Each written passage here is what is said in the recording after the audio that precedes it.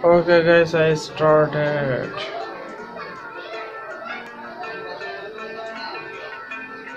This is beauty of Indonesia, wisata bareng dari Bali. Teman-teman, jumpa lagi dengan saya Arifandi. What Seperti did biasa, she bagi yang or belum he's subscribe, about? silakan subscribe dan bunyikan tanda loncengnya ya.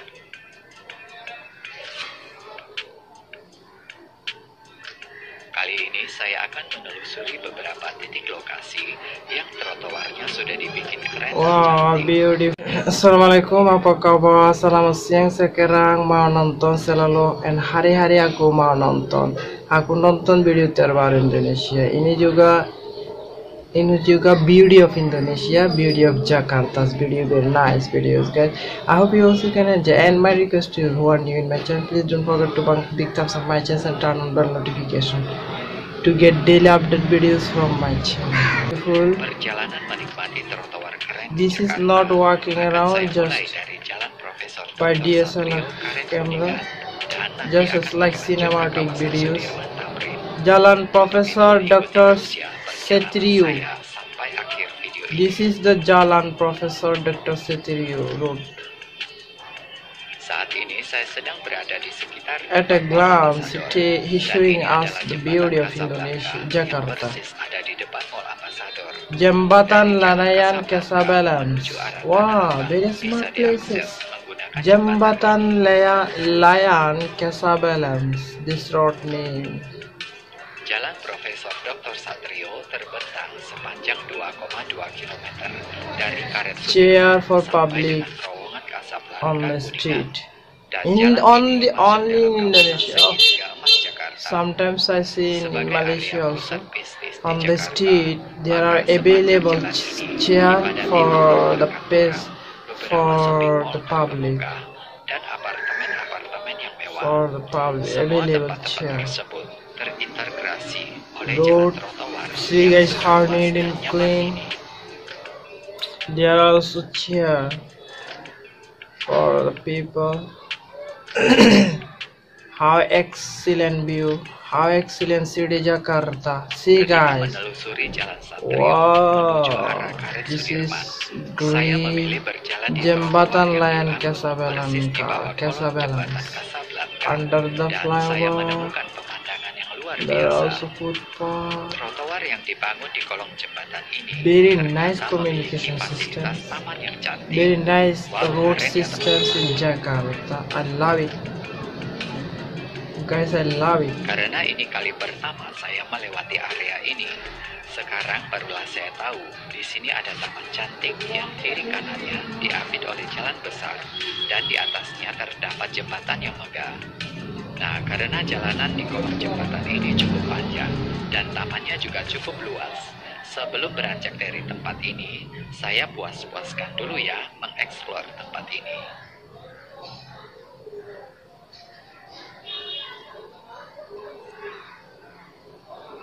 Ada banyak lokasi yang trotoarnya sudah bagus dan nyaman di Jakarta sekarang.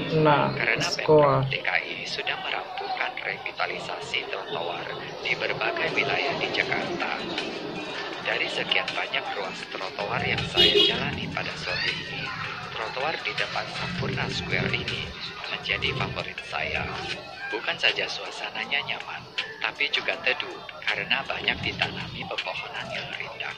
Pokoknya adem banget deh kalau lewat di area ini.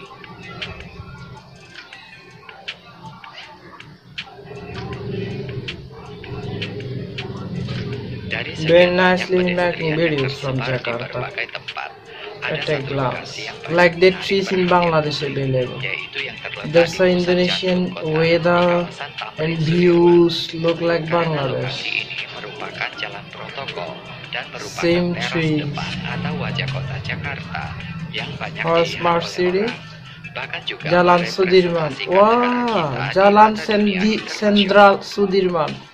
Very high class and very smart places in Jakarta. Sentral Sudirman. Central.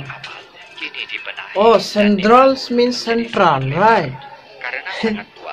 Central English word. The Indonesian people say central. I mean like that, right? Wah. Aspek kemanusiaannya yang lain adalah JPU Stadion Bangkarno. Menu JPU Stadion Bangkarno. This place name. All are smart places. I love it, guys. Pedestrian bridge available in Indonesia. Protokol ini juga diubah dengan tampilan desain yang terlihat urban dan modern. Dalam hal ini, sebagai warga Jakarta, boleh berbangga sebab kota Jakarta kini flower memiliki blooming the red color flower. What is the name of this flower? I'm not sure. I don't know. Revitalisasi trotoar Stadion Bangkarno. JPU Stadion Bangkarno. Very smart place. Pedestrian bridge. See guys. JPU Stadion Bangkarno. Jakarta dan kereta Wow, she is very nice. Maka akan semakin banyak warga yang menggunakan Their transportasi husbands and umum. wife. Warga yang biasa membawa kendaraan pribadi diyakini lambat laun akan tertarik dan beralih ke transportasi umum. Dengan demikian, jumlah pejalan kaki otomatis akan bertambah banyak. Nah, sudah sepantasnya lah di sekitar halte bus atau stasiun kereta dilengkapi dengan fasilitas MRT Bundaran Senayan. yang sekaligus berfungsi sebagai jalur transit dari halte bus ke stasiun kereta maupun sebaliknya. Revitalisasi trotoar juga turut mendukung program pengendalian kualitas udara di Jakarta dengan mengubah kebiasaan masyarakat agar lebih banyak berjalan kaki dan menggunakan angkutan umum MRT dari dan Bundaran menuju tempat kerja Senayan. dan ke tempat wisata. Maka jumlah Sudirman. kendaraan di jalan akan berkurang dan kualitas udara Jakarta otomatis akan lebih bersih.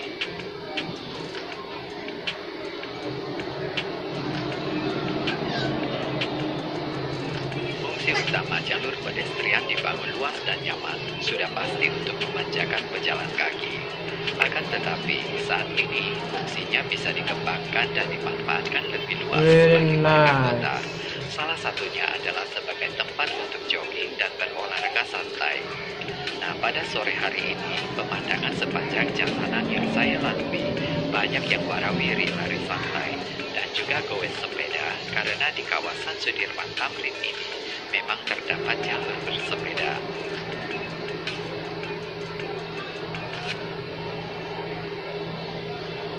Dalam vlog yang saya buat ini, kita bisa melihat dan mengamati keindahan pusat kota Jakarta yang banyak dikelilingi gedung-gedung tinggi yang berarsitektur modern dan terkadang unik. Ditambah dengan jalur pedestrian yang luas dan keren, membuat Di kota depan Jakarta Ratu menjadi Plaza magnet yang Sudirman. akan menarik banyak wisatawan dari dalam maupun luar negeri. Dan tentunya akan berdampak pada sektor pariwisata dan roda perekonomian warga Jakarta. Selain pemandangan gedung-gedung tinggi, hal menarik lain yang bisa kita nikmati di sepanjang trotoar kawasan Sudirman Tamrin adalah taman cantik di tepi jalan yang cukup menyegarkan pandangan mata. Trotoar Sementara Bundaran itu, di beberapa Hisaiden titik di pinggir jalanan sekitar. ditanami pepohonan yang hijau dan teduh, sehingga membuat suasana menjadi adem di tengah-tengah suhu panas di Jakarta.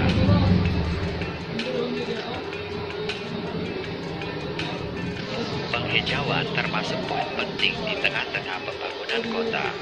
Usaha ini dilakukan untuk mengendalikan kualitas udara, mengoptimalkan penghijauan pada sarana dan prasarana publik dengan ditanami tanaman berdaya serap polutan tinggi akan menjadikan Jakarta terbebas dari polusi udara. Oleh karena fasilitas berjalan kaki di Jakarta sudah sangat bagus dan relatif aman, ayo teman-teman, mari kita budayakan jalan kaki. Jalan kaki banyak manfaatnya loh, terutama bagi kesehatan.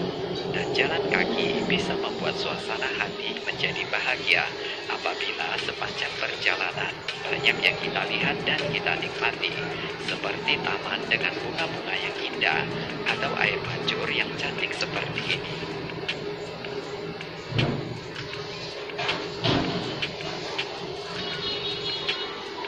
Garis berwarna kuning ini namanya guiding block untuk tunanetra. Bukit warna kuning ini fungsinya sebagai penunjuk jalan dan membantu mereka menentukan arah. Jadi fasilitas trotoar di Jakarta juga ramah bagi kaum penyandang disabilitas.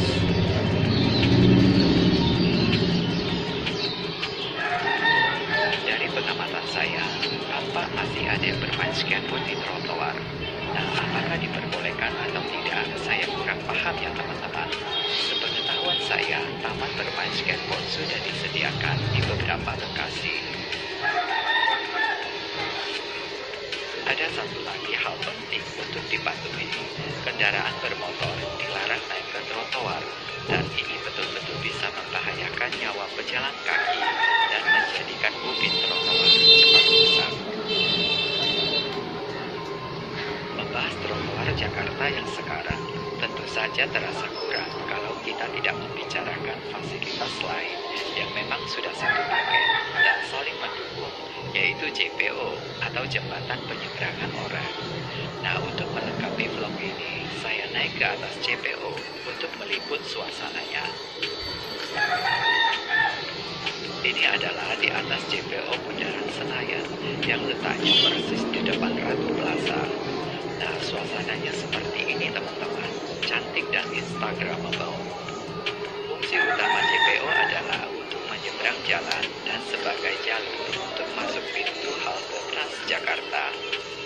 Sedangkan yang ini adalah suasana JPO Gelora Bung Nice Karno. pedestrian Walau bridge. terlihat sama dengan JPO Bundaran Senayan, tapi kalau kita lihat detail, maka ada sedikit perbedaannya, namun sama-sama keren bentuknya.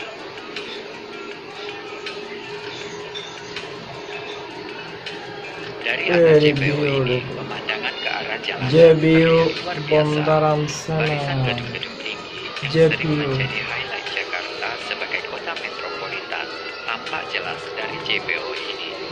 Bagi yang senang dengan fotografi, spot foto di sini akan menjadi tempat yang menarik sekali. Baiklah teman-teman, demikianlah liputan saya pada kesempatan ini. Semoga video ini cukup memberikan keterangan suasana Jakarta terkini. Tonton juga ya video saya yang lainnya. Dan jangan lupa untuk memberi like, saran, dan komentar. Akhir kata, terima kasih sudah nonton video ini. Sampai berjumpa lagi dan bye-bye. Guys, this video really very beautiful. In this video we was at a glance the beauty of Jakarta. Jakarta really very smart city, very nice city and very awesome city, beautiful city. This map very clearly showing us the top places of Jakarta. Jakarta is very beautiful. The local people say Ibu Kota Jakarta, very smart city and green city, healthy city, clean city. I always watch the update videos about Jakarta. Very nice guys. So guys, who are new my channel, please subscribe my channel and turn on bell notification to get daily update videos from my channels. Every single day I watch Indonesian related videos and I share my opinion, my reaction, how I feel, how I enjoy about Indonesia and Jakarta. Very nice and very clean. See guys, exactly this is look like New York, look like Singapore, look like Paris. Very nice and smart city, very gorgeous city. I love it guys. Kota Ibu Jakarta. The people also very nice. And footpath, very big footpath. All footpath they are available. Chair for the public. Can sitting, can relaxing, can waiting for the bus. All buses stop. Very nice guys. The both side of the footpath there are trees. The flower garden, flower blooming already. Totally look like paradise. Very nice guys, very nice. I enjoyed it. So guys, no more today. See you next video. Bye bye.